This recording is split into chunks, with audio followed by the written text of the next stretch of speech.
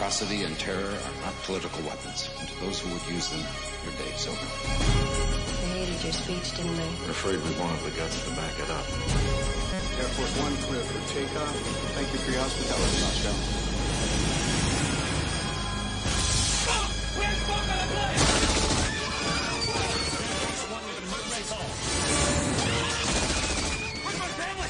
The president's plane, Airforce One, has been hijacked.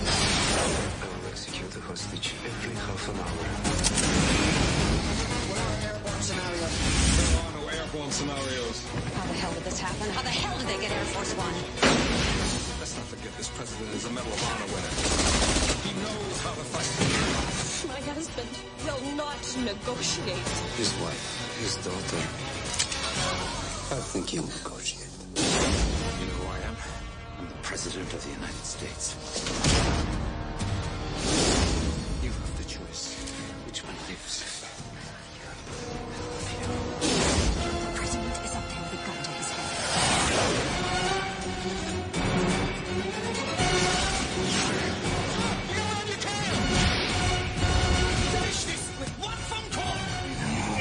Yeah, I'm here. Anyways, welcome to Comrade the podcast. That's right. Are we recording? Yeah. We got all that political banner. So you can. The lady said we were recording. Yeah. The lady. Ladies. It is the last possible Sunday in February, so that means it is the end of President's Days. It's the last possible Sunday? It's the 28th of February. I mean, it is the last possible Yeah, to be fair, every Sunday is the last possible. Is possibly the last Sunday. Yeah. Fingers crossed. And Yeah, this right. was arguably one of our worst months ever. So let's get into it. And also probably the first month where we botched the theme almost every week. Yeah. This was the first week where we're on brand, and it didn't help. This theme was so bad it broke our website. This was not one of the worst. Like, this is maybe one of the worst months, but I feel like fairly recently we had a much worse month. What was worse? I What would was say more like- what was more November, but we had Tombstones. And But November was also comically. Yeah. These aren't even like comically bad. These movies are just bad. Anyway, we'll get into it. Yeah. We'll get What into everybody it. watch? I didn't watch shit. Go. Hopefully, by the time you all are listening to this, the website will be back up. Vinny was our tech guru was fixing it. Yeah, I know. What happened? Do we even know? How do you think you don't think I didn't know that? Was it the Russians? No, I'm pretty sure it was the Russians. I'm not sure. There's something. It's a WordPress problem, but it actually is going to be beneficial because we're going to. This isn't interesting. We're going to move. Did they get all of our PP tapes? No, we got our PP tapes. Thank God. But we're going to move our shit to another server. We should be able to do a lot more. As far as like our SEO is going to be better now. So. Great. Okay. I was worried about our SEO. Enough of this. I don't even know what you're talking about. I was No. Yeah. Anyway, what'd you all Are we watch finally this going to week? get on clownpenis.fart? We could. We could. Anyway. Alec, what'd you watch? I watched 3 things. Things. First of all, I want to get it. I listened to the show from 2 weeks ago this morning on the way to work. What All right, episode I was that? finished it. That was the I don't even Space Jam episode. Oh, okay. And the very last thing said on the podcast was said by TJ. And I quote, I'm scared. Kurt Russell's in it. How bad could it be? Yeah, well, what can I say? TJ, who I has was seen Bone dying. Tomahawk. Yeah, that's true, and I hate Bone Tomahawk. I was dying listen, hearing that on the way to work. Yeah. Yeah. You're right, when you're right 52% of the time, you're wrong 48% of the time. I watched 3 things. One isn't even like a real movie. It's called Ride Sweet, Die Slow. What was that? I think Sean's bird escaped or something in the back. Yeah, I'm having animal issues. Stand by. What was it called? It's called Ride Sweet, Die Slow. Weird title. And it's a genre that we stumbled on, I think maybe on the Roku channel. I forget. But it's a Western It's a genre of movie I didn't know existed of black lady westerns. Oh, All right. And this movie I don't think I've ever seen a black lady western. This movie is terrible. It's barely a movie. Like, nobody's an actor in it. It's just like something they like cobbled together. Is it like Posse for girls? Wouldn't that just be called Pussy? God, it's not even funny. Don't laugh at that. You liked it. I guess kind of, but it's literally made on like hand cams, and it's not even like phones. It's like just like actual like the camera I used to have. Or is it like more akin to a set it off type black girl movie? Probably that more than Posse. There's nobody in it with any like of any name. One of the women in it has been in 3 real movies, and the rest of her career has been bondage and foot fetish videos. And Raphael Sadiq is in it for like a scene from Tony. Yeah, which is really weird. Yeah, and also Lucy Pearl, like deep cut. Yeah, I guess. I remember them. Yeah. And he had a song. I just remember him from having a song on the Luke Cage soundtrack. I can't remember what song though. Yeah, that soundtrack slapped. Oh yeah, that song. What is it? "Long Live the Chief" by Jadena is one of the better songs I've heard in a long time. Yeah. Too bad his other songs aren't nearly as good. I never listened. Didn't want to ruin it. I listened to like one of his. He only had like a couple of albums. They're each like 5 or 6 songs, but yeah, that was his high water mark. Also, I told Gogs this. I don't know if I ever said it to you. That guy Jadena, especially in that performance, looks exactly like if Calvin Candy had a daughter with one of his or a son with one of his slaves. Like, he looks exactly like a mixed Leonardo DiCaprio. Go look at a picture of him and tell me he does not look. He is a handsome. He is a handsome man. What a fucking reference. But yeah, it's like filmed on like home video cameras. Like, it's all outdoors because it's supposed to be like in like the West, like the backwoods, I guess. Mm-hmm. And like the wind wreaks havoc with their dialogue, like stuff like that. Oh god! Like they don't have boom mics or shotgun mics. It's all just like the on-camera audio. It's so bad. I'm pretty sure, yeah. But it's not good. Watched Joel Egerton's The Gift. I like that movie. I thought it was okay. It was. I feel like it was missing something. I don't think he was the right person to play that role. I think he wrote it. He wrote it and directed it and starred in it, but he probably should have picked somebody else to star in it. It's him and Jason Bateman, right? Yeah. I forget Jason Bateman. What's the plot of that one? That's not a Richard Kelly movie. No, you're thinking of The Box.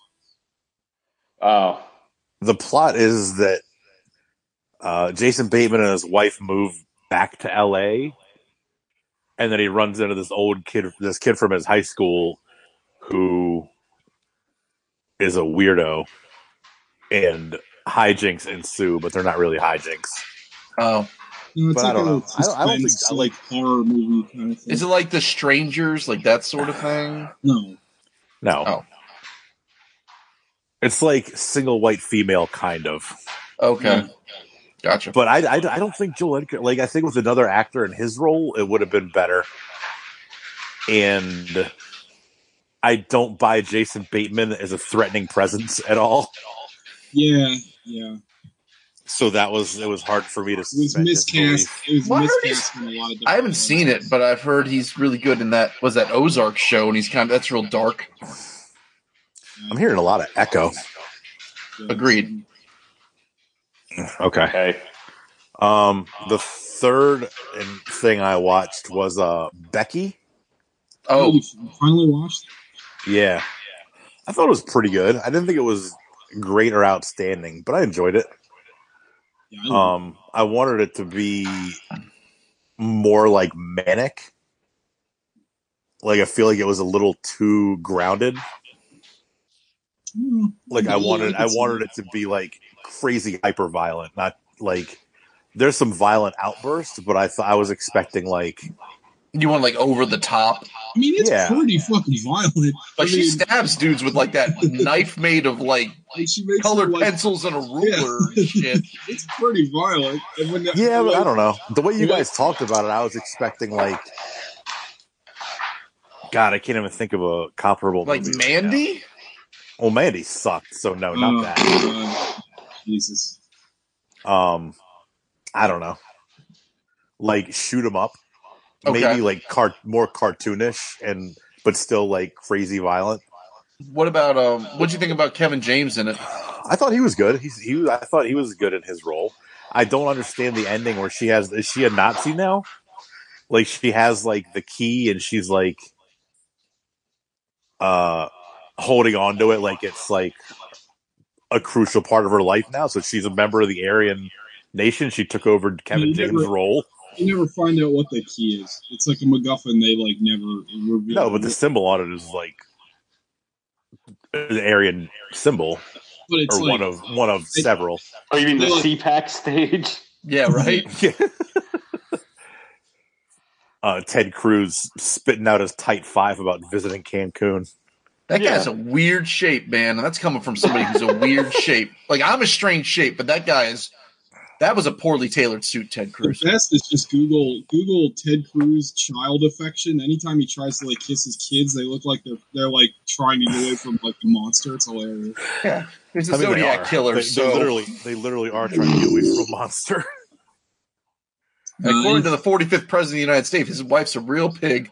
Yeah, he still loves him. So, anything else, Al? No, that's it. I'm up to date on WandaVision if anybody else is, and that show is just tremendous. I said 3. So you watched the Western, Becky. What was the third one? The Gift. The Gift. Oh, yeah, it's a very memorable film. You forgot about it. I forgot 2 minutes. Yeah. I mean, I've seen it, and I don't remember it enough to like defend it or agree with you. Yeah, so, it was okay. It was like the definition of meth. Like, yeah, you just you forget about it. But everybody should be watching WandaVision. I can't say that enough. That show is. Good. I'm 2 or 3. What episode are we on? I'm this coming week is 9. It's the last one. Holy shit! I'm only through 5. I got to catch up. You do, because it's ridiculous, and I don't know how they're going to wrap it up, but it's going to be bonkers. I would imagine. I'm surprised that MODOK show that TJ sent the trailer for isn't on. Is it because it's going to be like adult, and that's why it's not going to be on Disney Plus? It's going to be on Hulu. It was in production before Disney Plus was. Oh, okay, got it. It was originally one of like 3 Marvel shows that were going to be on Hulu. It looks pretty funny. It looks great. Yeah, I'm looking forward to it. That's it.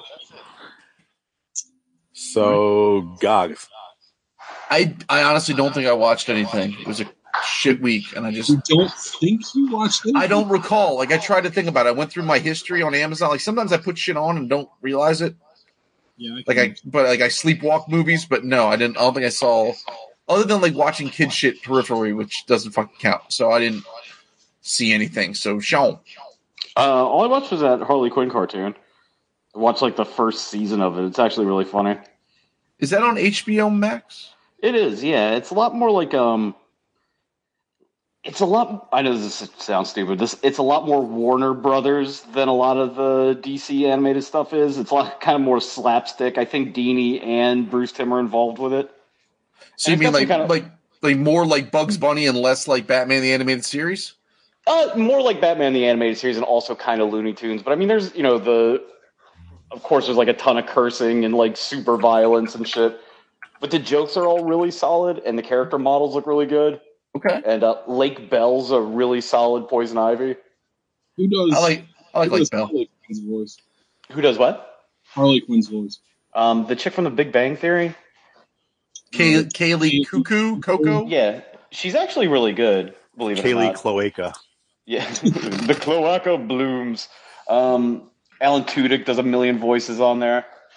That guy rules. I love Alan Tudyk. Like, there's a great bit where Dr. Psycho gets dropped from Legion of Doom because he calls Wonder Woman a cunt when they're in a fight on TV. Like, they have to disown him and he gets canceled. Like, it's really funny. It's funny. All right, I gotta.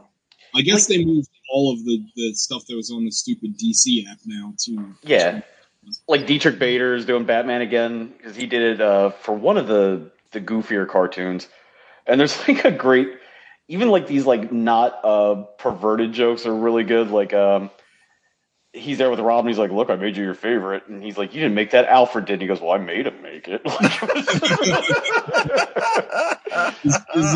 Is Joker in it? Yeah, he's all over it. I don't remember who does Joker. It's not Mark Hamill, but they're doing a Mark Hamill Joker. Okay. Yeah. But Kite Man's one of the main characters. Ron Funches is King Shark. Ron Funches. Oh, he's so good. And Alan Tudyk is Clayface, but he does his like actor because he's supposed to be an actor. Okay. And they're like they're online looking at reviews of their crew on like whatever. Oh, because they want to join the Legion of Doom. And he's like, here's one that's good for you. It says, why is no one talking about Harley Quinn? I'd like to nominate her to sit on my face. Oh, I should have read that before I said it. Watch this. The cast is really the cast. I'm looking at the cast right now. Christopher Maloney's apparently in it. Oh yeah, he's Gordon. And but Gordon keeps calling Batman to talk about how he can't fuck his wife anymore. And he's like, all I expect is for my friend to listen to me about how I can't satisfy my wife anymore. She's fucking somebody else. I don't blame her, though. I gotta check this out.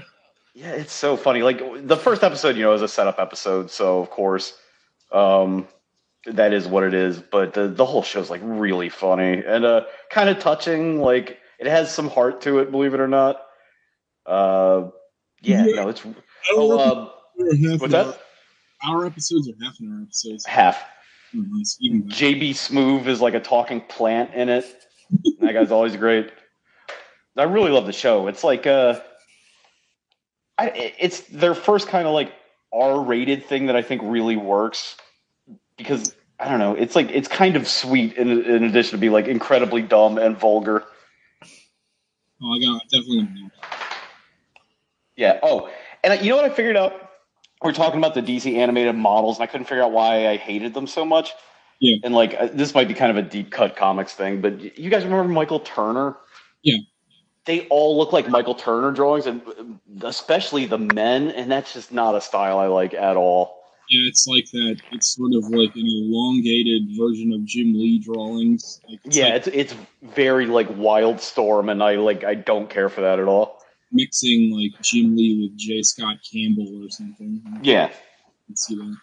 But no, I would definitely watch that. Like, I think you guys all get a kick out of it. Like, I love it. Actually makes her a whole character as opposed to just kind of like that weird thing that what's her nuts does. Yeah. Margot Robbie is less a character and more just that voice. That's kind of it, and she's hot. That's like it. She is hot. Yeah, I'll give her that. The voice is a combination between that like bad Brooklyn accent that she does and the original like I forget what the woman's name is. Hey, Mr. J. Mr. J. No, it wasn't Hair Strong. It was somebody else. Yeah. But highly recommend that. All right, cool. Who's left? Me. I watched one thing. One thing? I watched Willy's Wonderland. Oof, the Rock-afire explosion movie. Yeah, or the Five Nights at Freddy's movie. And so, I got a question. I don't understand. Wait, what? The Rock-afire explosion was the Chuck E. Cheese band. Yeah. Oh, okay. Go ahead. You see the documentary? Nope. Look up the Rock-afire explosion documentary. It's actually really fucked up. Yeah, it's great. That documentary is probably what spurned Five Nights at Freddy's. But anyway, so this is what I don't understand.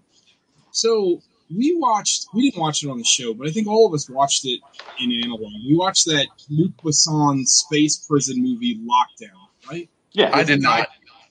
I watched it at your house. Nope, never seen it. I watched it at your house. No, you didn't. Did too. Did we? Yes, 1,000%. It was at your Columbia house. Or, I know for a fact that I did. I mean, I'm gonna go with it, but I'm gonna stand up. I don't myself recall wanted it. to have like house at your house, but it was at your house. Okay. Anyway, it doesn't matter. Let me continue. Okay. That movie, there was a lawsuit against that movie that won because they sued because they said it was too much like Escape from New York, right? They won that lawsuit.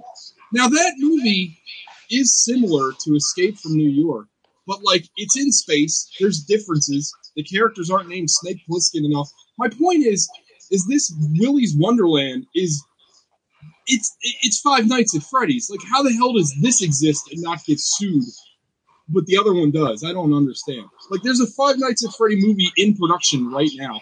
God knows why, because the game hasn't been popular in 3 years. But anyway, I don't understand. I don't understand legality, is what I'm trying to say. Other than that, this movie is absolute dog shit. It's 88 minutes that you'll never get back in your life. It's boring. It's filled with like shitty actors. It's shot really lazy. It's edited really lazy. The music cues suck. Like everything about it is bad. Nicolas Cage is, I guess, the lead actor, but like he doesn't speak for the entire movie, which I thought at first was like a cute like video game nod.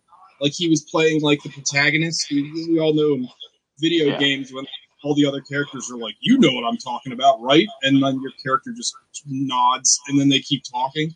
That's what he does. You know what I'm talking about, poo-poo butthole. Right. Yeah, you know what's the character's name? Oh, my dick is big. No, it's you know what I'm talking about, ass.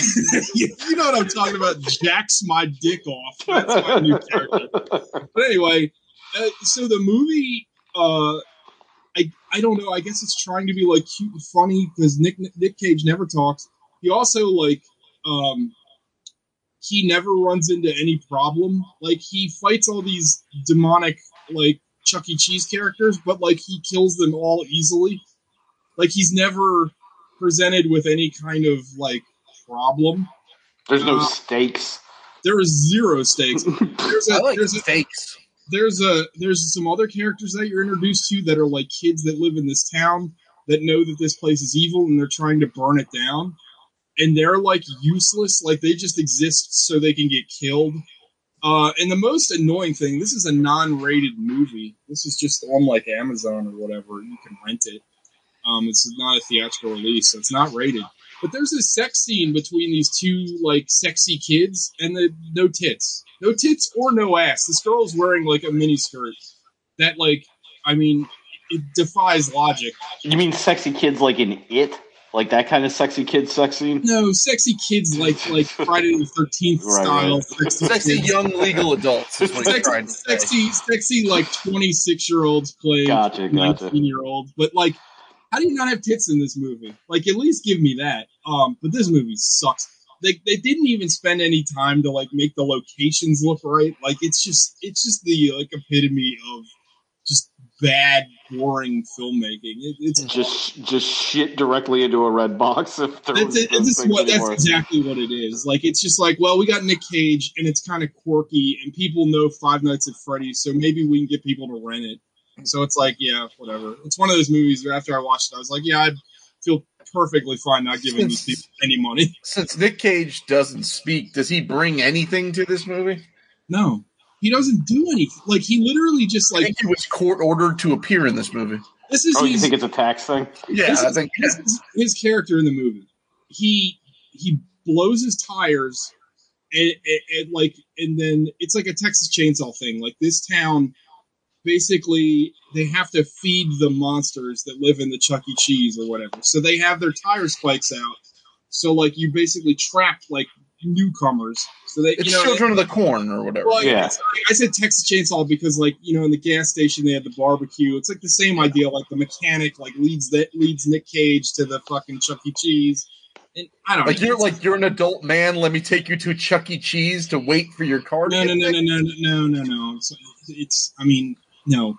What happens is Nick Cage can't afford to pay for like his car repair because the guy doesn't accept credit cards, and of course Nick Cage doesn't have any cash. So he's like, all right, well, my buddy that owns the Chuck E. Cheese will pay for your car repair if you can clean up this place overnight. That's it. That's the fucking plot. Now, Nick Cage, what he does is, again, he never speaks, literally never says a word. He cleans up. It's montages of him cleaning up. Then he takes like 15-minute breaks where he chugs like an energy drink, and then goes back to cleaning, then fights a monster, wash and repeat. That's the entire movie. And then the kids are like trying to break in, and then they do, and then they get murdered by the monsters. It's awful. It's fucking awful. It was so bad. It reminded me of something that Sean said a couple weeks ago, where it's like I had full plans because the movie is very short. The movie's only 88 minutes long, so I'm like, cool, I'll watch this, and then I'll have time to watch another movie before I fall asleep. And I watched it, and I hated it so much, and it like just put such a bad taste in my mouth. I was like, fuck it, I'm not watching any more movies tonight. Like, I'm done. I'm not watching anything else. Also, I found out that apparently we didn't like the Rock-afire explosion is Showtime Pizza. We didn't have those growing up. Showtime Pizza was like a Showbiz Pizza. Showbiz Pizza. There was one in Laurel. Is that right? When we were kids, yeah. I don't even remember that. I only remember Chuck E. Cheese, and Chuck E. Cheese ended up buying out Showbiz Pizza. But anyway, don't watch Willy's Wonderland. It's trash. Wasn't gonna. Well, it's funny because that was going to be my birthday pick. Because I was like, "Ooh, a new Nick Cage movie. I feel like that'd be good for the show." He's not done great by us lately. How dare you? Why? How dare you? Because they're usually bad. The last Nick Cage movie you picked was Jiu-Jitsu. Yeah. So you were going to pick another one? You're going to do this to us again? This is better than Jiu-Jitsu. Hey, I picked a good movie next week, so you guys are fine. I feel like Alec doesn't like Nick Cage just in toto. Like, what's your favorite Nick Cage movie, Alec? Face Off? Face Off or Con Air? Oh, Put the bunny back. You're not a Raising Arizona fan? I haven't seen it since I was really young. I don't know. Maybe. What is Nick Cage's ridiculous name in Con Air? Castor Troy. No, that's it's something super southern. It's like Cameron Poe. It's Cameron Poe. That's it. Yeah, I was gonna say Thurston Huckabee, but it's Cameron Poe. Yeah, I'm pretty sure it's Thurston Huckabee. Yeah, it's Cameron Poe. Isn't that the millionaire from Gilligan's Island? That's Thurston Howell. Ow. The third. Yeah, he's Cameron Poe in Con Air. He's Castor Troy in Face Off, and he is Stanley Goodspeed in The Rock. Yeah. And that's the critical Nick Cage trifecta right there of the, I think, 95 to 98. I mean, what about you're leaving Las Vegas? That's a good movie. No, that's like that weird moment where Nick Cage was like, I'm an action star now. I'm gonna be in 3 back to back to back. Okay, I understand. All right, let's get into this week's movie, which was it was exactly. It might as well have been. Oh no! This is. I'm going to put it out Front Street. This is a million times better than fucking Executive Decision. We watched Air Force One, which kept making me think of the Nelly song. You know what? Maybe this is going to be a weird take, but before you get into the movie, I feel like this would have made an awesome movie if you had plucked Kurt Russell out of the other movie and replaced Harrison Ford with him just as the actor. I liked Harrison Ford in this. He was I thought he was super boring. He seemed tired most of this movie. I mean, he was getting outshined by Gary Oldman, but who doesn't? I mean, Harrison Ford has seemed tired for like 30 years now. Yeah. Get off my plane. He's like Bruce Willis. Yeah. But he's just in better stuff. Just phoning it in. I don't know. I mean, I don't know about phoning it in. I just don't think he has like any kind of energy level. Like, and he hasn't for a long time. Like, what's the last thing he's had any charisma in? Yes. Blade Runner 2049. Boom. Well, yeah, that's it. Well, I was he's playing a tired old man in that movie. Yeah. Like he's actually playing himself. He is very good in that movie. Before that, though, I don't know. He was straight up trash in those Star Wars movies. Oh, what's the one? Yeah, he wasn't very good in those. What's the What's the one where he's the bad guy? Well, What Lies Beneath? I think he was good in that. I don't know. I haven't seen it. All I remember is I watched that movie Regarding Henry about 9,000 times when I was a kid because it was always on HBO. What's that even about? Henry? He's some rich asshole that gets shot in the head in a mugging, and they have to reprogram his memory. The Fugitive. Fugitive's good. The Fugitive slaps, but that's a very long time ago. Yeah. Like 93 or something. Yeah, he did a bunch of rom-coms for a while, didn't he? Like he was in the one with Anne Heche, the 6 Days, 7 Nights. Yeah. So this was some other stuff. And by the way, my favorite Nick Cage movie is Kick-Ass. Okay, he is really good in it. He's good. He's fun in that. There's after The Fugitive was 93, Air Force One was 97, and after that you get 6 Days, 7 Nights. You get K-19, The Widowmaker, where he's like the Russian captain. I don't recall that. Homicide.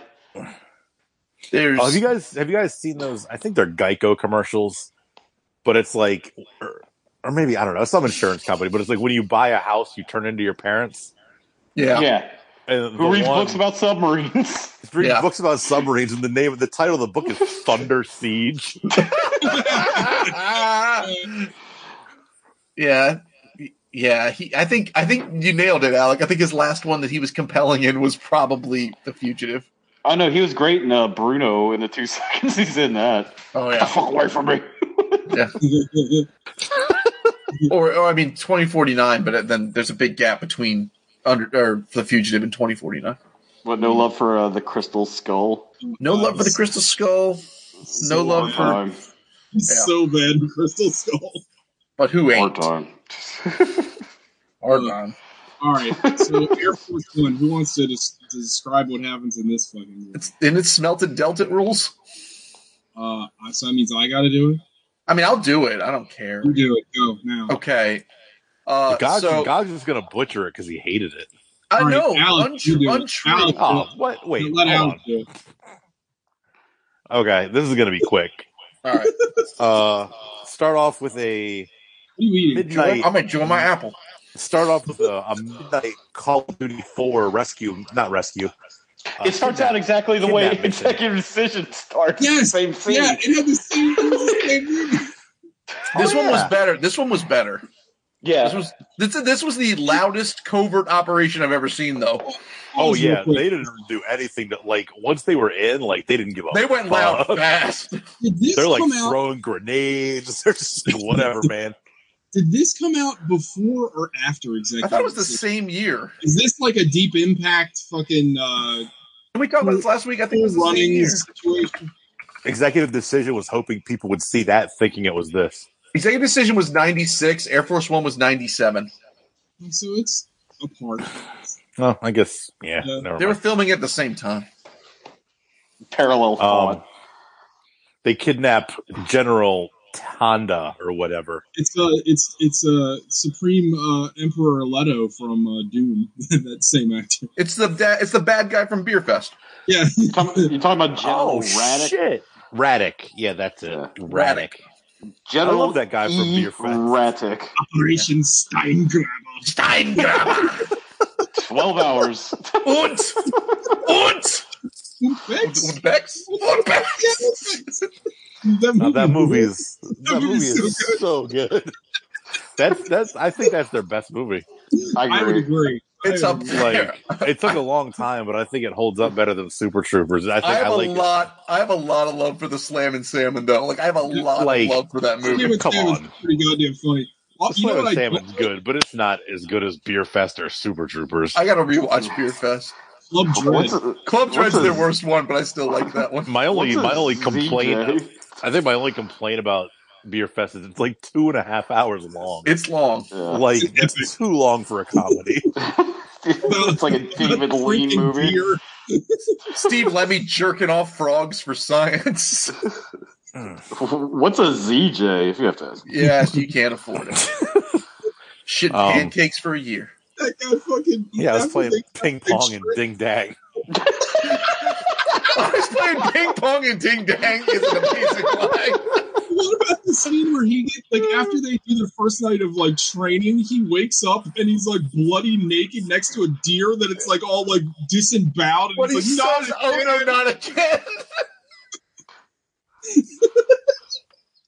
All right, never mind. What about how Beer Fest is the best one. they just snowball to that guy? oh, that's right. Oh, yeah. Why don't you just call me Landslide? I feel like I know you guys from all the stories that I've been told already. It'll make me feel really good if you just call me Landfill. That's it, Landfill. Look, he's bagging his wife. He's like, Landfill 2, you're way better than Landfill 1. She puts the picture down and then puts the picture up of Landfill 2.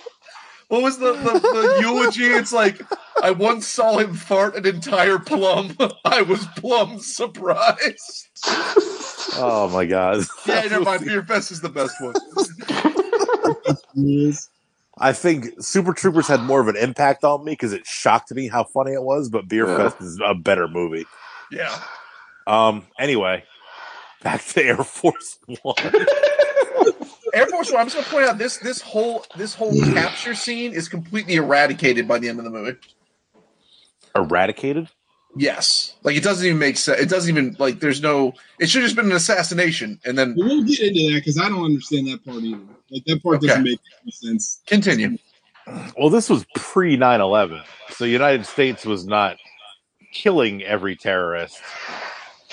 Openly. They were just capturing... Yeah, they were capturing them and turning them into their countries. Right. So and now letting them do the justice. So smash cut to Hogwarts. You guys do the justice. We're out of here. Yeah. So then Harrison Ford, President Ford, is at a state dinner. Thank you, President Ford. In Russia with the president of Russia or premier of Russia or whatever he would have been. President. What's his crazy ass America name? It's like Jack. What the fuck is his? James Marshall. James Marshall. Jim Marshall. Former fucking defensive lineman for the Vikings.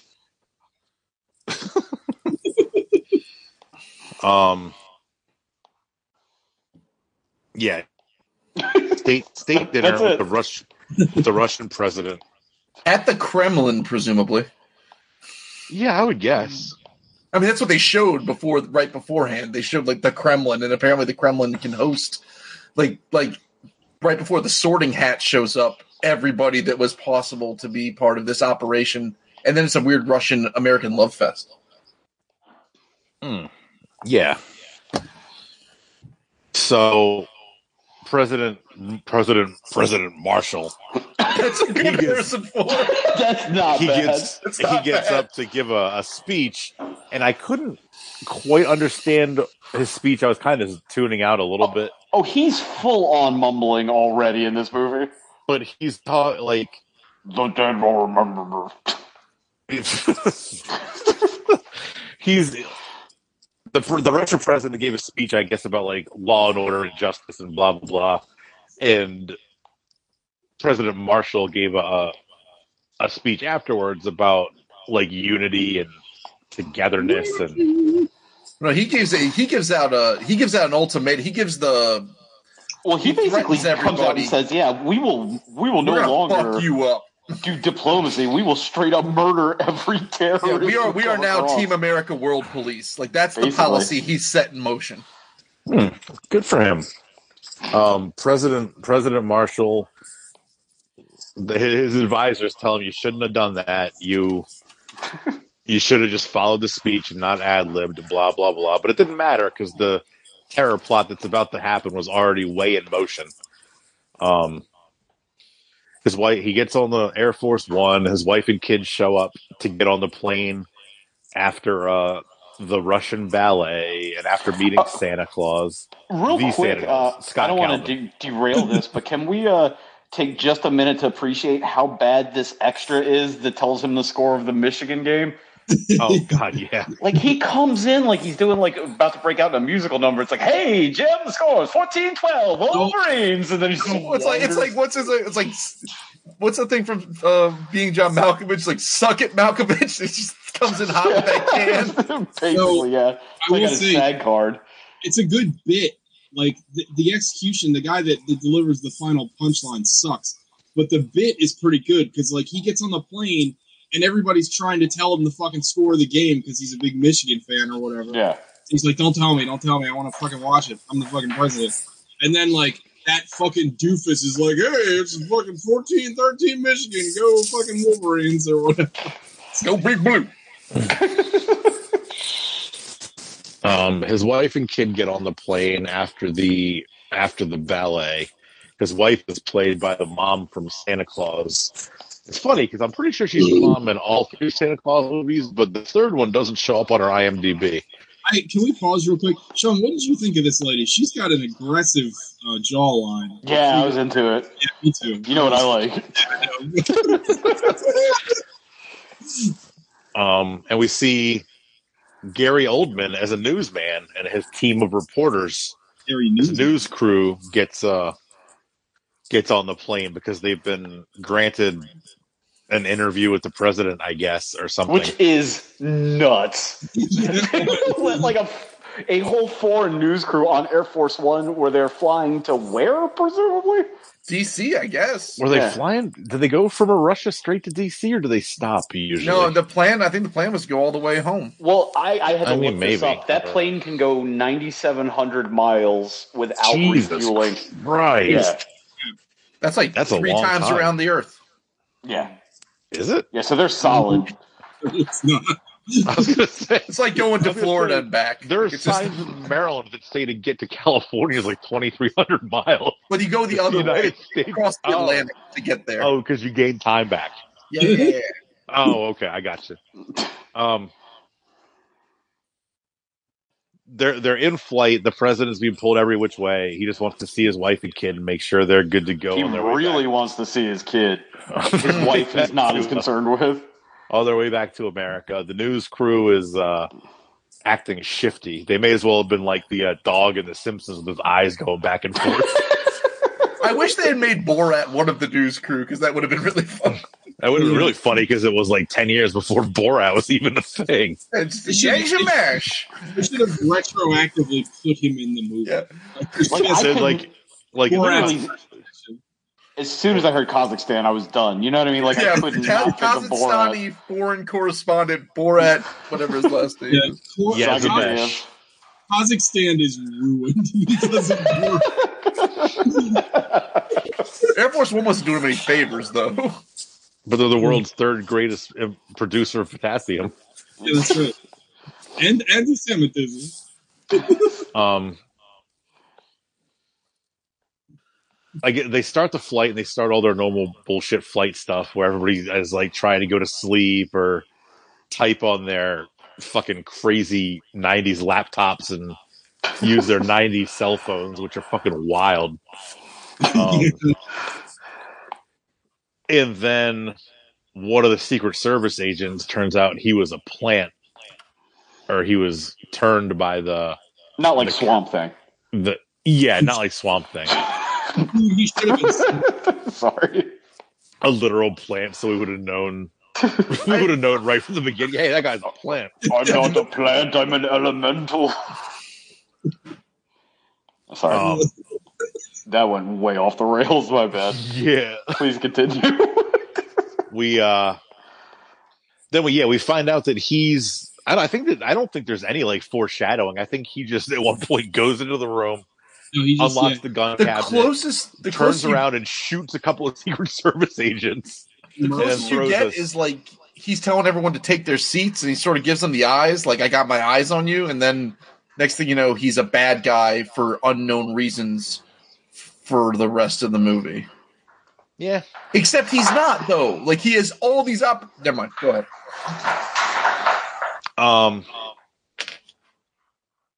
Yeah, he throws a smoke bomb into the press section, which causes confusion so that the Russian/Kazakh news crew can get all the assault rifles that are loaded and unlocked and ready to go. And they take the plane. and body armor. And Yeah.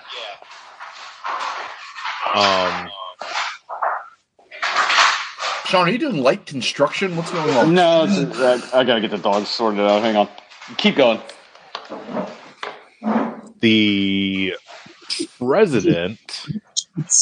Where is he initially? He is in his office. Well, no, he's asleep watching the Michigan game. Watching football. And he was like hugging his daughter weird. And then everybody breaks in. No. I take it back. No, he's in the all Ford by room. himself when everything goes. No, he's in everything goes to shit. He's in the conference room, and two guys rush in. They rush in and grab him, and they take him to the escape pod. And that's right. The Secret Service agent. That's how he gets by himself. Right. They take him to the escape pod, which is like crazy and cool, and I didn't know was a thing. It's not. It's not? No, they made it up for the movie. Ow. I thought that was a neat idea. I Throw thought the president in his pod and kick him out. And then crash the signs aboard. Yeah, they crash the plane on purpose. And he just lands neck deep in Iran, and then that's how that works out. So the president, spoiler alert, doesn't actually get on the pod because both the Secret Service agents get blasted. He hides on top of the pod because he can't leave his family. Yeah, but I will say, I think that I like the movie's subversion because like they spend most of the time after presumably he gets on the pod. They spend most of the time in like the situation room with the vice president and the cabinet, and they're like, "Oh, we found a lock on the fucking pod or whatever. It's been jettisoned." And I just like that shit actually happens in this movie, which is a big step up from the last movie. Yeah, no. This movie like doesn't really slow down. Like there's always something going on. I don't know. We get constant back and forth from Glenn Close and Dean Stockwell. Yeah, Dean Stockwell. Is this the first movie we've seen where TJ has a tattoo of one of the people in the movie? Maybe. No, he has. We've seen Jaws. Oh yeah, fair. Watch it on the show. We watch it for Nate's show. Oh, that's right. Yeah, that's not in canon. No, it's an Elseworlds thing. I always thought that was a Benicio del Toro tattoo, so now I've learned something. Wait, what? He's Dean Stockwell. He loved Sicario so much. He got a tattoo. He just like that movie that's just called Wolfman with no indefinite article. I hate that movie so much. I'm shocked that hasn't been on the show. I think it's very long. I think probably. It's like 2.5 hours, maybe longer. That was pre-Prometheus, like one of the biggest disappointment movies for me. I was so psyched for that movie, but it was just dog shit. Anyway, back at the situation. Yeah, there's the two of them are like bantering and like going back and forth the whole time, which they're both pretty engaging actors. So I didn't find it boring. No, I didn't. They're having a constitutional crisis about who's in charge, and I'm surprised that it's never just the vice president. Yeah, and then the guy that took the constitutional the guy from. It's not who's it's. I learned all about this from The West Wing. The president technically has to like recuse himself in a situation like this, but if he can't, they have to get the signatures from all the cabinet members. The cabinet members, and then the vice president has to approve it. Like if it was something where like his family was kidnapped and he was there, like Harrison Ford could recuse himself from it. Oh, that's by right. Signing a letter. That was that West Wing plotline where his daughter got kidnapped, right? Yeah, and he signed himself over to. He had no vice president at the time, so it was the Speaker of the House that became president for like a week. It's like John Goodman or something, or Gary. Yeah, I learned a lot from that show about how government. Well, not how government works, because none of it's accurate, because it's not the real world is not nearly as hopeful and optimistic as the West Wing, but the procedurally how things work. Yeah. So Harrison Ford starts fucking up Russian dudes who keep going below deck for reasons. Pause. I think that this was a good. This part I liked, and how they handled this, I liked a lot more than what happened in Executive Decision. Because, like, at one point, like I don't know, one of the Joint Chiefs, the guy from the Air Force, was like, "This guy's a Silver Star winner or whatever. Like, he knows, like, he's flown combat mission. Like, at least it sets you up for the fact that he can handle his shit, and it's not just like a weird. He's not a fish out of water. Like that too. Yeah, but at the same time, like they give him he has the same level of plane flying as Kurt Russell does at the end of the other movie. Where it's like I've flown some light craft, no Yeah, jet. anybody else But he actually fails at it, which makes sense. Like, in both movies, there's like I don't know how to land the plane moment. Also, like, did all of you go? Why don't you just look for your flight manual that's right behind you? right? Yeah. Doesn't Air Force One have a book? No, the pilots have to eat that book as soon as they're compromised. Yeah. And a lot of things in this movie wouldn't have mattered now because of 9/11. Like the cockpit wouldn't have been open. Like it would have been locked down from the second they took off. Oh, you're talking about an Executive Decision? No, in this. An Executive Decision, they did lock it, didn't they? Well, I guess that was open. Well, this too. is the Air Force One. Like, do you lock the fucking cockpit in Air Force One? Like, do you expect this to happen? I think that, I would imagine they take every precaution, even though they don't expect anything to happen.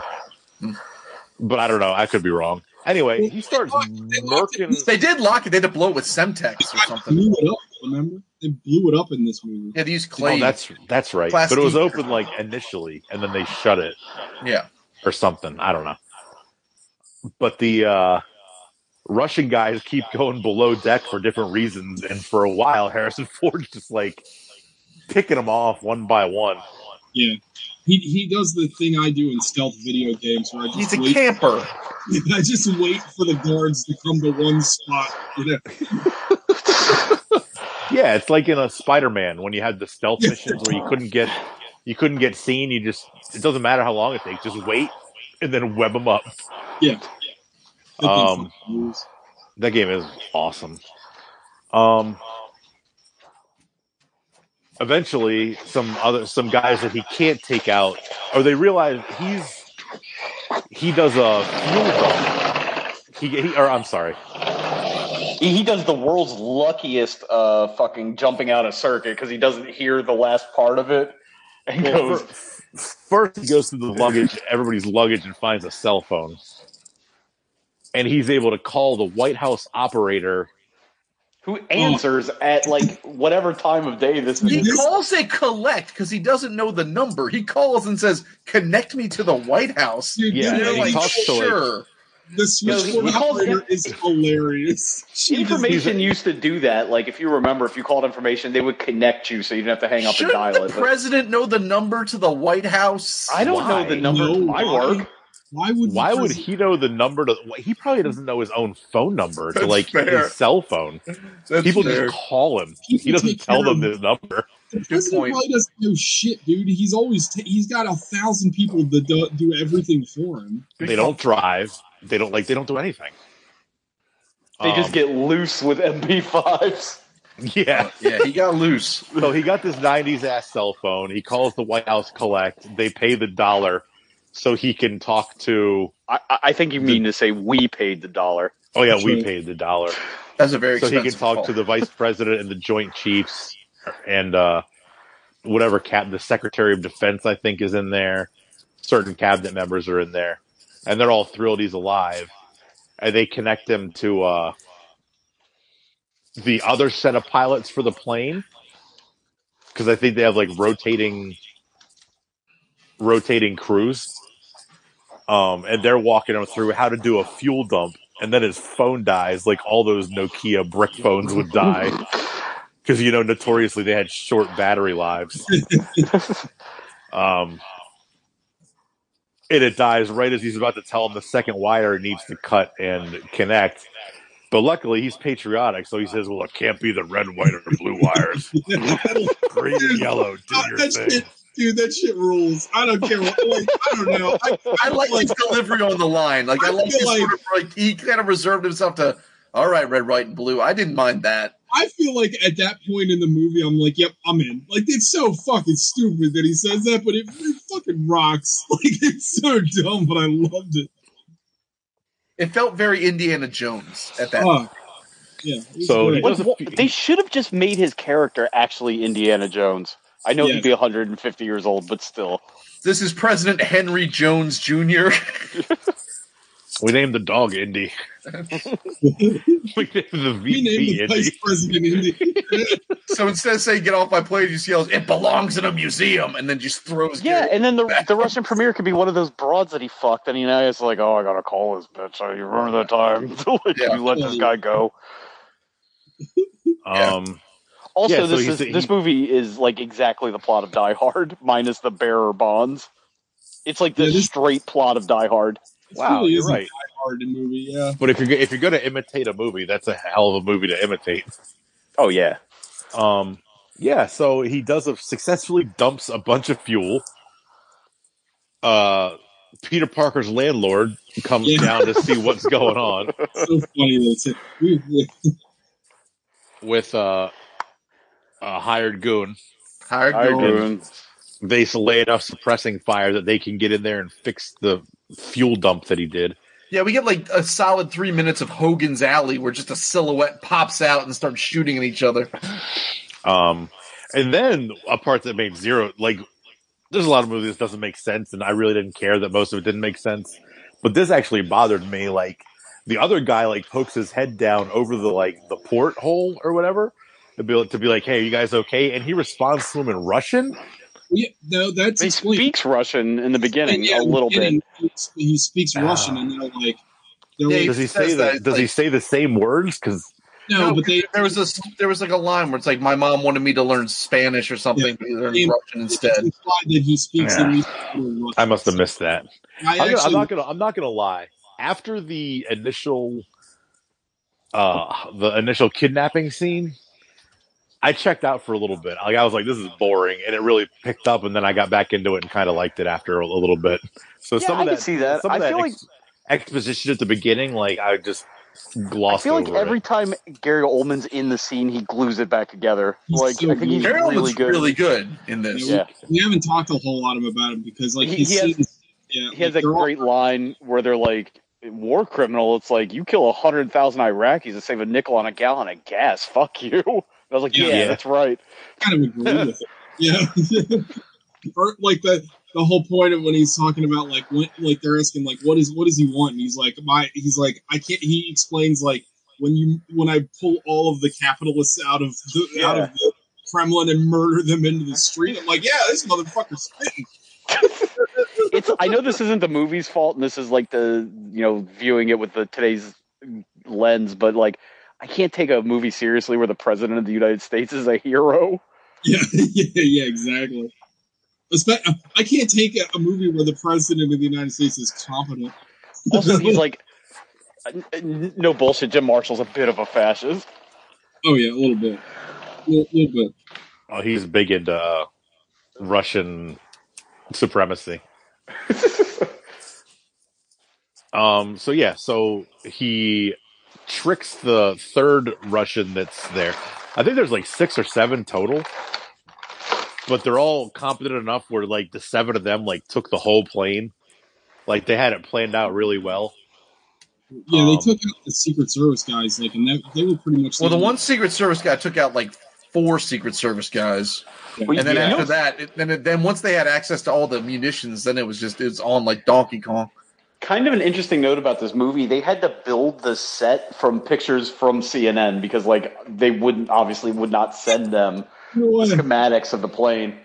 They're like, yeah, they're not gonna, they're probably not gonna go over really well if we call up the Marines or whatever. Like, if terrorists had to board this plane, what would be the best way to do it? What's the most? How's the easiest way for them to pull this off? So this is when President Marshall gets out from underneath the plane and gets top level and starts doing work on the top side. Oh well, there's a great part where Gary Oldman's got his chief of staff or whatever, and he's like, he thinks it's a Secret Service agent in the bottom of the plane, and he's like, I'm gonna I'm going to kill this woman in 10 seconds if you don't show yourself. And you think he's going to come out, but he doesn't. And he just, like, murks her in the face. Oh, yeah. His, like, what a chief of... She's like a press secretary or something. Yeah. Well, I think I mentioned... Yeah. I mentioned this in the last movie. I was like, I think they needed to do like a Pelham 1, 2, 3, where it's like we're going to kill somebody every 20 minutes or whatever, and they do exactly that, and they do kill these people. Yeah, they don't fuck around. Just like there's no like in Pelham 1, 2, 3. Didn't they like negotiate off of everyone? Yeah, in the remake, they like backed off because of different reasons and different things happening. I was talking about the original, but the remake they do like get out of it. I've never seen the original. It's good. I've only seen the bad one. It's got Quentin. So I will say in this scene where like Gary Oldman threatens to kill the lady, Harrison Ford like grapples with giving himself up, but then ultimately kind of realizes that if he gives himself up, like that's it. And I liked his bit where he's like, "Yeah, if you give a mouse a cookie, like he's like, all right, yeah, like he understands." I don't know, like one of those things where like. I think I like this movie a little bit more than most of you guys. Yeah, I think we're gonna have a weird flip flop with this movie. But I thought like that was actually like an interesting character moment that we just don't get in a lot of movies that we watch. Like I was like, all right, like that's pretty nuanced. And I will say that the thing I don't like is that immediately after that happens, not immediately, maybe like 1 or 2 scenes after, there's a sequence where they're talking to all the people, all the hostages that are still in the plane are talking to each other. And William H. Macy is there, and it's the other guy who I think isn't that Shia LaBeouf's dad in Transformers? It just kind of looks like him. Anyway. No, it's not. Well, he's like, I wanted that son of a bitch that didn't give himself up. And then William H. Macy explains, like, oh no, it's like whoever's doing this, is a guy that understands he's a hunter with one shot and you wait until the right moment. So it's like you kind of over-explain that scene from my taste, but I still don't hate it. So I got a problem with part of this because I already know what your complaint's going to be, and go ahead, say it. You're upset that the fucking mole didn't do anything while he was with all those people. Well, the mole could have said, "There's not an extra Secret Service guy; they're all dead." Like, he could have easily have just, like, he could have upset that apple cart. What does he benefit from saying this? What does he benefit from anything? He's pointless in this movie. Trying to fucking, at that point, like, he's just trying to stay alive. He doesn't give a shit. But what's his end game? Screw it. Keep going. His end game, he says it right at the end before he dies. He's like, I need to get off this plane, and, like, Harrison Ford's like, I trusted you, and he's like, yeah, the next guy will trust me too. Like, he's just self-preserving himself at this point. What? He probably that's the dumbest thing I've ever heard. That's like the dumbest motivation for anything in any movie. Well, why? Like, his end game, if this all works out, he's just going to continue being a Secret Service agent? Or he gets money or whatever, or however he got coerced to being part of the terrorist cell to begin with. It doesn't matter. So it's continue. I don't understand why that's dumb. He's a piece of shit that sold out. Right. So there's numerous opportunities in this movie where he could have undone everything because he was in a position to do so. I kind of agree with Gogs because, like, everybody else's motivations are very well explained, and his is just kind of like, yeah, we get that it's self-preservation at the end, but, like... What was your first motivation? Like, was his family kidnapped, or, like, did he need money? Something. Like, you gotta give me something for that, because it's just like, it's like, oh, yeah. Because there's either he's a good guy or a bad guy, and there's numerous points in the movie where he could have undone the whole thing. He's definitely a bad guy. He's definitely a bad guy, but I'm saying, like, there's numerous points in the movie where he's, like, in the hostage pool unnecessarily. Here's how you fix it for me. Gary Oldman... After everything gets done, like, he has a moment with that Gibbs guy, and he's like, "Thank you," and he zaps him in the head. I'm like, okay, cool. It's kind of tied up for me then. I can, I don't know why he did it, but it doesn't matter. He's off the board. Sorry, I'll continue.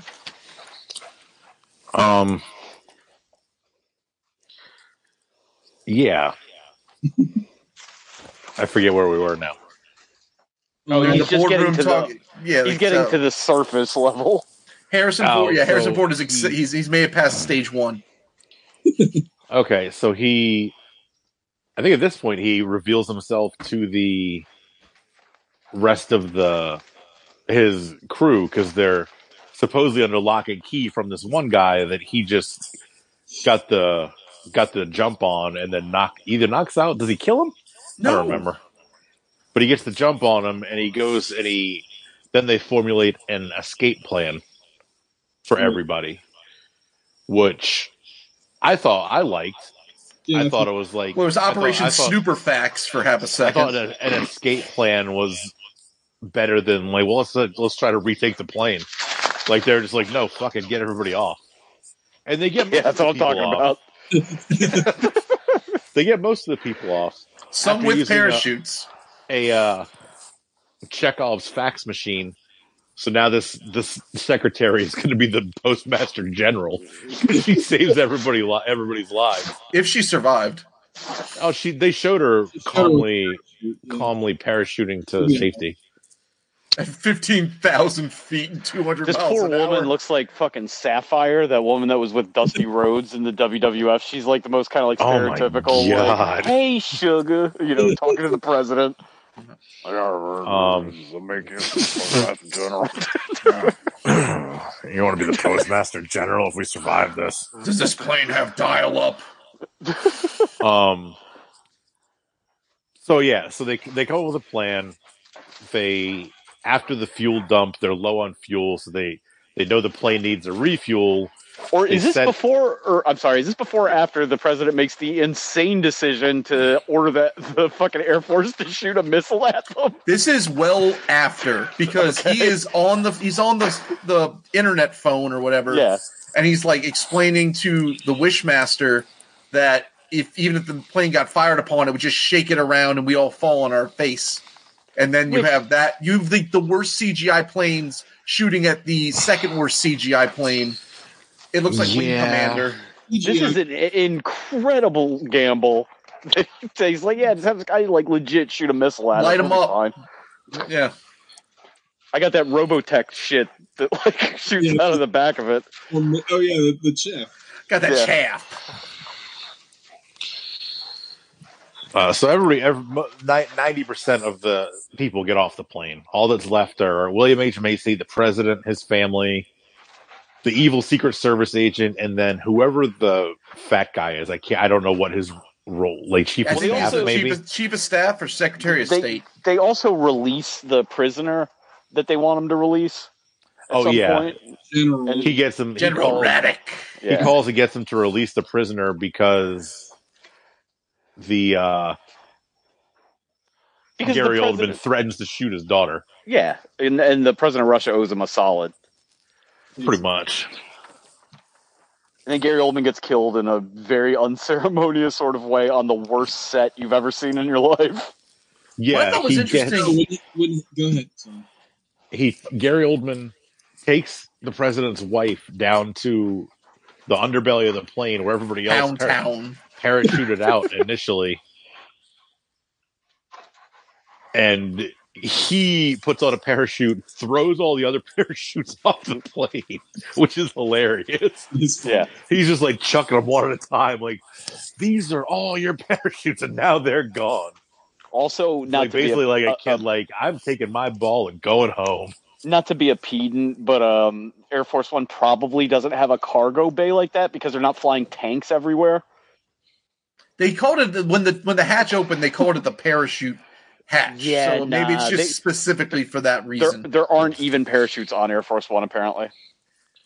Yikes! No escape pods. No parachutes. We die like men. That place a death trap. Enjoy your death trap, ladies. I don't know. I don't understand why Gary Oldman's like taking hostages at this point. He should be zapping people and just going for it. Like, yeah, they already released. Well, I guess they didn't. He wasn't the general. Wasn't in. He was casually picking up his stuff from Frank Oz. There was a ticking clock, right? Like he was waiting for.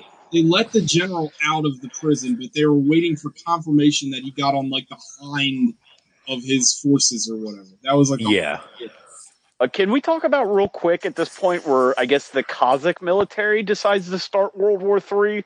Yeah, that like wing of MiGs they send. That doesn't make any goddamn sense. Is that so? Gary Oldman gets got, and it's pretty great when he gets got because he gets his neck broke in like the most fun way possible. That's Harrison Ford's second neck snap in the film. Yeah, he gets like an Xbox like Punisher death. Yeah, he wraps like a cargo strap around his neck and then pulls his parachute. Yeah. So the wind from the plane just snaps his neck. It fucking rules. That's pretty cool. It's pretty awesome. So then they're like, he's got to like, his wife's like, the first lady's like, go fucking return rescind the order or whatever. So then Harrison Ford runs back to the phone and is like, I don't know, get fucking Radish, whatever his fucking name is. And then they just murder him. They could just murder him to start the movie, and then we don't have a movie. Why didn't they just kill him to begin with? If they just had no problem murdering him, why'd they even put him in jail? No, he's like I assume they're planning on either torturing him or they didn't want to make him a martyr. Yeah, but they made him a martyr anyway. He's like that greaser in Shawshank Redemption. He's just strolling out in the yard and gets zapped. It was like very odd that it was like, okay. Well, Harrison Ford with the Russian government is like your girlfriend that doesn't know where she wants to eat, so you end up driving to one restaurant, and as you're pulling into the parking lot, no, wait a minute, I want Applebee's. It's like, fuck, okay, like. Who wants Applebee's? I'm just saying. I used to. Riblets. God, the worst part of the rib. The lead. The lead. Yeah, so Gary Oldman gets got. General Raddick gets got. All the terrorists are dead. Harrison Ford has to figure out Freedom fighters. Harrison Ford has to figure out how to fly this plane back to safety. He can't make it to Ramstein. He has to drive it, fly it to Turkey. A squadron of Kazakh MiG fighter jets comes after him, and he's basically trying to outrun these MiG jets before the U.S. F-22s or whatever they are at that point can get there and save them. Apparently, Air Force One has heat flares, which I don't know what purpose they would serve on a commercial jet. So in case it gets lost in the woods. Well, that part actually makes sense, right? Because that's like that's a countermeasure to like an air attack. Like that makes sense. Yeah, but they have no other kind of offensive countermeasure. Oh, they have no offense. It's all defense. You can only do it once. This sequence, you hit your flares, they're done. They just shoot another missile. Right. This sequence also gives us the fucking American fighter pilot that like fucking takes one for the team. Dude, that part where he bodyguards himself. I want to talk about Halo 2 for a second. Bless him up. First of all, this scene happens twice, once with a man and once with a plane within 5 minutes, where it's the take the bullet for the president. Apparently, MiGs have the slowest missiles on Earth because, like... How impossible would it be to line up the underbelly of your plane? He sees the missile come out of the plane. I know we're talking, like, in the air, so distance-wise, but the equivalent of 1.5 feet behind Air Force One. And Halo 2's like, I got this, boys. He breaks formation and then flies vertically, like, between the missile at Air Force One, which is the funniest goddamn thing I've ever seen in a movie in my entire life. So the part where they send them to engage the MiGs, they're like, dump our fuel and get moving. There's like they're flying over real estate, and there's 6 planes that just dumped pods of jet fuel, just dropping them on like Poland. It's like Dresden all over again. But they're just like pop, pop, pop, zip, no big deal. Yeah. This movie, we also stepped on the whole. You boys are not getting home. BT dubs. we also completely walked over the fact that the refueling scene from Top Gun blows up midair. Yeah, because everybody gets a little goofy with the stick. That scene is awesome. Anyway, moving on. So they come up. Basically, the U.S. fighter pilots just write it like everybody's written it off. They're like, they can't make it. They're almost out of fuel. They can't refuel. They're just going to crash and everyone's going to die. Yeah, the rudder's fucked up from Halo 2 blowing up, and he's just like, "Sir, you're kicking ass over there." And it's like, "No, sir, look at me, goddammit, you're awesome." I love you. Yep. They salute each other because the president's going to die. And then they come up with another crazy plot from plan. Cliffhanger shows up. Yeah, and then physics is suspended immediately. Like, it's weird that they went through the whole hassle of making, like, the tail rudder not functional, like, part of the landing realistic, and then they make the most, like, ridiculous fucking escape plan that functions. It's a cool plan. It's like the coolest plan ever. But for that plane to stay airborne, apparently it would have to be going so fast that the minute those guys jumped out of the plane, it would break the cord and rip them in half. I didn't say physically it was possible. Just emotionally. But it's cool. This movie is incredibly unrealistic with a competent... the third act is a straight-up cartoon. Oh, it's... Like... Yeah.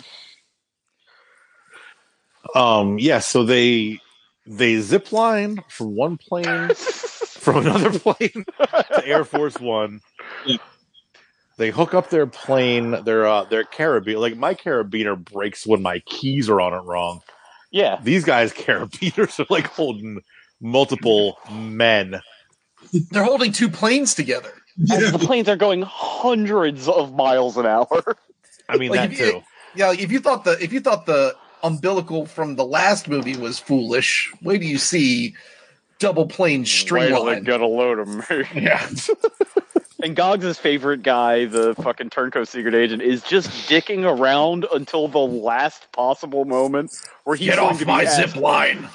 He's going to be asked several questions when he ends up over there and the president does not. My favorite part is when you hear him screaming as the plane breaks up and hits the ocean. He's like, ah! It's like an asylum movie.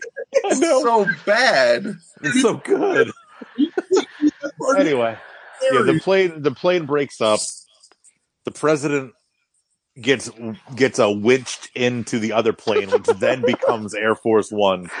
Dude, but I'm sure the president wouldn't agree that it's as good as Air Force One when he can't get his like espresso mochaccino. Well, it's funny because where's my Michigan game? Cannot wait until he can say we're Air Force One now. Like, fuck yeah. Screw that. Now we're Joe Kick-Ass. Yeah, but.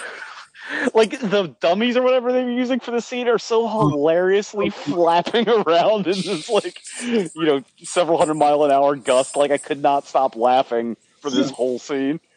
It's fantastic. How did you not like the Secret Service guy? That was the best part. It was so funny. Like holding on to the cord. He's like holding on to the sides like an earthquake drill. Like, jump out. I mean, you're dead no matter what. I don't think, like... Swab it out. And how would they over ocean at that point? Because isn't there nothing but land masses? No, they showed on the radar they were going to have to go over some ocean to get to Turkey or sea or whatever. Okay. The radar shots showed that. And that's it. Everybody back at the White House celebrates. And they rip up... Oh, I'm sorry. I forgot to mention this. I know I keep cutting you off, and I feel bad about it.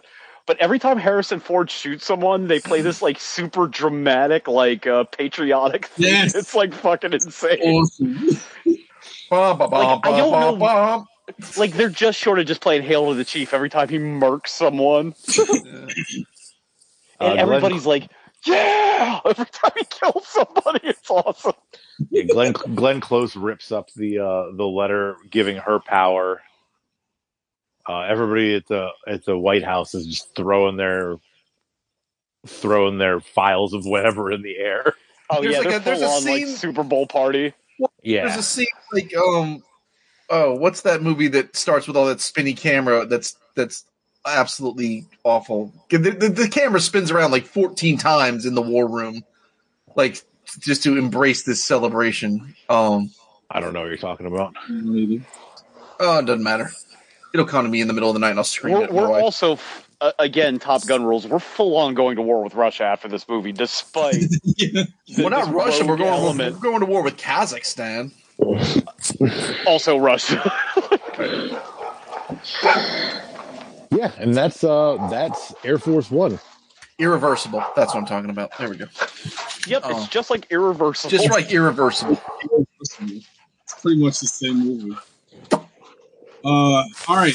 Anything else we're going to talk about? I feel like we jumped in a lot on this. I feel like we kind of got off that. It just kind of ends. It doesn't even end with a stupid baseball joke or anything. It just cuts.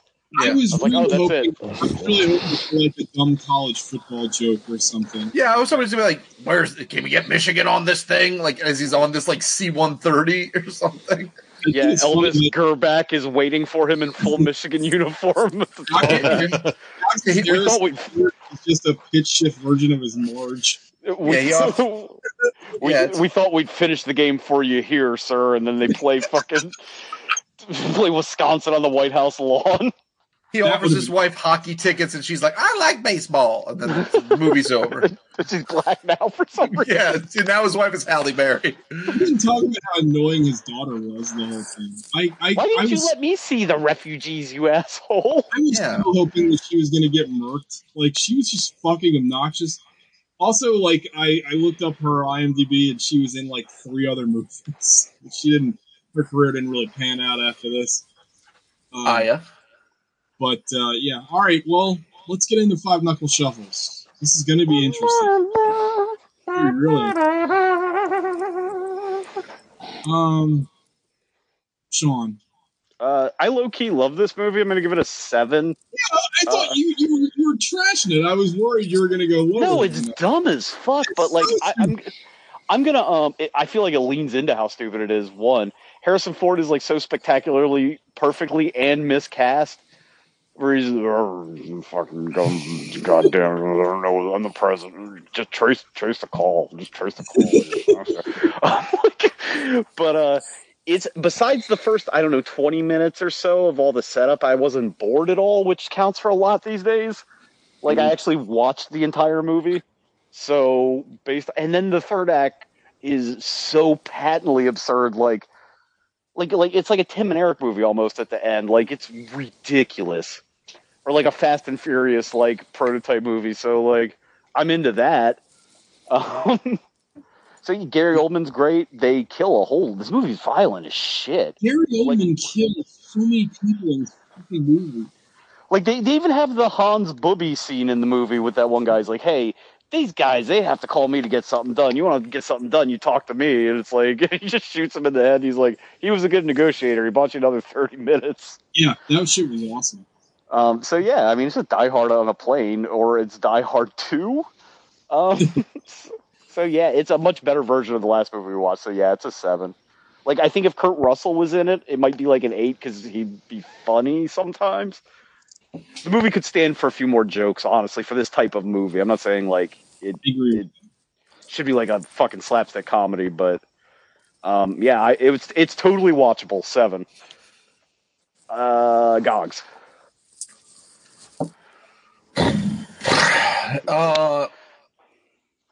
So I think it ends up being a 6. Oh, it's not bad. Honestly, it was an 8 until Gary Oldman died, and then once Gary Oldman died, it's a 4. So I'll meet you in the middle, and I'll give you a 6. Guys, what? Only like 10 more minutes of movie after he died. There's like 30 more minutes of movie after Gary Oldman dies. There is like a half an hour left. It is insufferable after Gary Oldman really dies. Like, I thought that's like the wackiest shit happens. So don't get me wrong, I like wacky shit, but the movie wasn't wacky shit to start with. Oh, it was too jarring. And then all of a sudden it becomes Stupid Town. Like, it got real dumb exponentially. Like, it just went super dumb.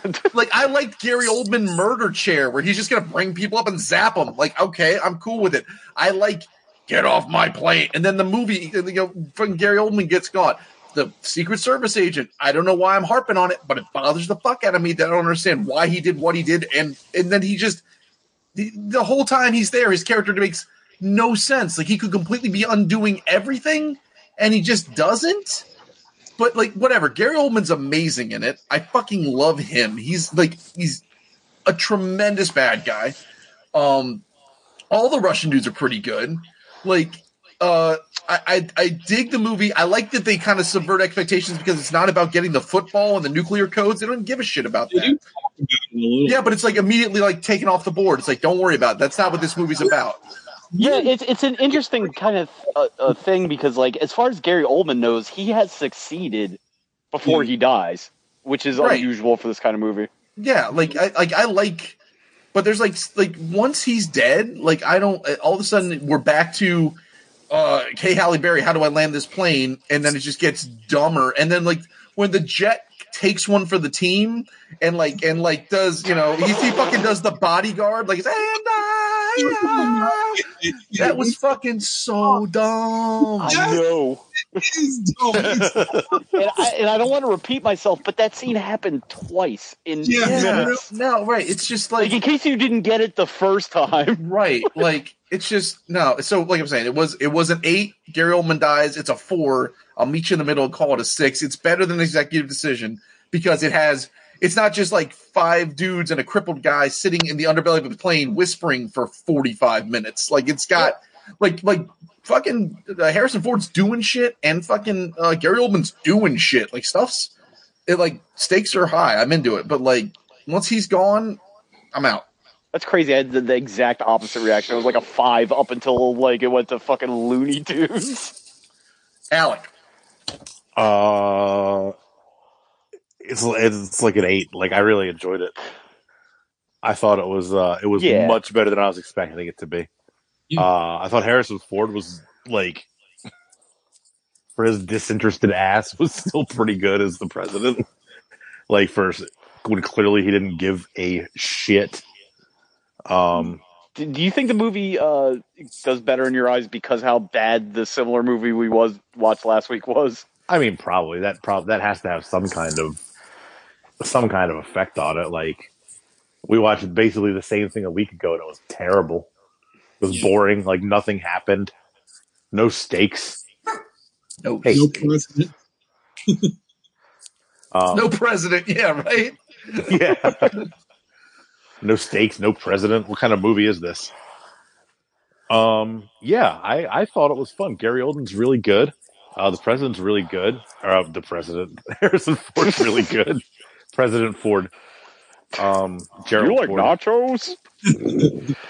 Do you like football? Mr. Ford? Yeah, the performances in the movie were all either competent or hilarious, and I liked them all. Nothing like I don't think there was anything boring about this movie. I agree. It was wild. Yeah, I don't think I have anything else to add. This movie made $300 million worldwide on a budget of 85. Yeah, it's a fucking certified banger. Damn, that was a huge hit. I didn't know it was such a big hit. Yeah, it was. It made like 180 million in the U.S. and then 315 worldwide in Kazakhstan. They just cut off the last half an hour. We're gonna.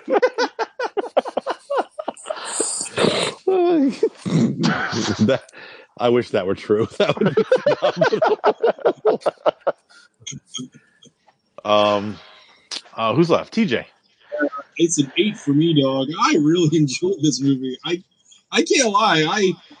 I think Sean said it just a few minutes ago, but like I was never bored, and I think that brings with it like a whole different metric now because of so many movies we watch. I'm just done. Like 5 minutes into this movie, this movie kept my interest going. I thought that it took the Die Hard on a plane thing in the best possible way. It kept coming up with interesting scenarios for the characters to figure out. I thought Gary Oldman was fantastic. Gary Oldman made the movie. I thought he was so good. And he's also ultimately one of the villains that I identify with. You know, it's one of those Magneto situations. Leftist politics aside, I thought Harrison Ford was good. I thought that the action sequences were done really well, even though they're like filled with like bad CGI. Like, It's an old movie. It's The water landing of Air Force One is like a Left Behind movie. It is incredibly bad.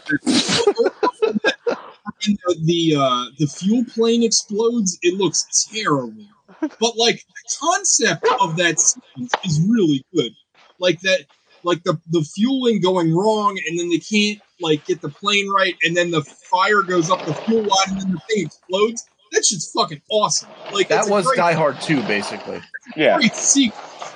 And I know again, like I give it a pass for its terrible effects because this movie is so fucking old. But I thought the sequence itself was really good. I don't know. I had a lot of fun with this movie. I really did. I enjoyed it quite a bit. So that's an 8 for me, though. So that's Air Force One. Stomping in Air Force One. Big bump. Are you gonna put that? Can that be is that the bumper at the end of the? Yeah. So next week is my birthday pick, and it's Battle Royale 2. Hell yeah. Movie that we've talked about, and Sean and I have at least brought it up on the show a couple of times. It's a movie I defend quite a bit, so it's going to be interesting. It's weird that you have to defend it because that movie rules. Will my opinion change? I haven't watched it in a few years. Will my opinion change, or will it stay the same? I contest the Battle Royale 2 is one of the best sequels ever made. I love it. I think Battle Royale 2 I like better than Battle Royale, honestly. I agree with that. But I will watch both back to back to we can have that discussion next week. So I'm very excited to watch those movies. As I love both of those. Battle Royale 1 is so fucking good. I've been a big fan of Battle Royale 2 ever since it came out. I've been defending that movie since its release. Battle Royale 2 is incredibly violent. Like, and it's also like incredibly anti-American, which I think is one of the reasons that people hate it so much, to be perfectly honest. It came out a year after 9/11, and it basically is saying 9/11 is America's fault. It's a very unpopular message to come out with. Old strategy, Cotton. See how it works out. That really is I don't know. It's one of those things where people write it off. Well, we'll talk about it. I'm excited to watch it. I'm excited to hear what you guys think of it. Alec, have you watched Battle Royale 1 or 2? I've seen the first one. I've not seen the second one. Did you like the first one? Yeah. Yeah, I feel like it like scratches an itch for you because you like hyper stylized teenage drama. I feel like that's Battle Royale. It's a good ripoff of the Hunger Games. Did you ever read that Avengers Academy book where they that was really good. I'm sure I've mentioned this before, but I saw Battle Royale for the first time on a really weird date with a really weird woman in Baltimore that picked that as the movie to watch at her house. Oh. And then I was sucking on her titties and her roommate came home and just blew up the whole spot. I was, to quote the Bard, sucking on her titties like she wanted me. All right, everybody. Well, that's the show. We'll see you next week. And keep mega mixing, keep power jamming. Shaking those vaginas. Bye.